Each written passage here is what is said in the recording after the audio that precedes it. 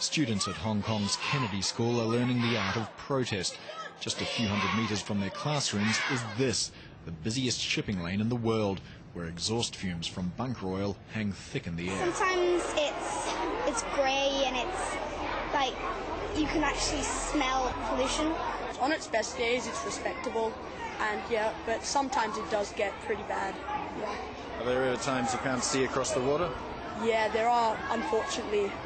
This map, prepared by the Hong Kong University of Science and Technology, shows sulfur dioxide emissions from container ships.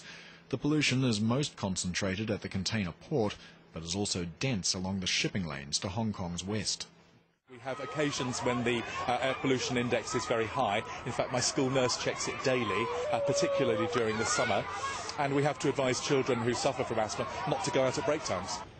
There has been an attempt at action. In 2010, 18 shipping companies that sail to Hong Kong signed up to a voluntary agreement called the Fair Winds Charter. They agreed to stop burning heavy bunker oil while in port, switching to cleaner fuels.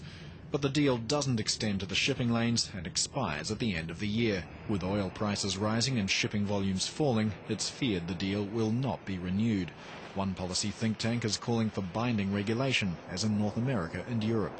The industry wants regulation. Regulation is the most effective way to level the playing field so that both the leaders and the laggards can be participating at the same level. For now, there's no sign of that happening. Face masks look set to remain a fixture at Kennedy School until the cost of doing nothing about pollution outweighs the cost of doing something. Paul Allen, Bloomberg.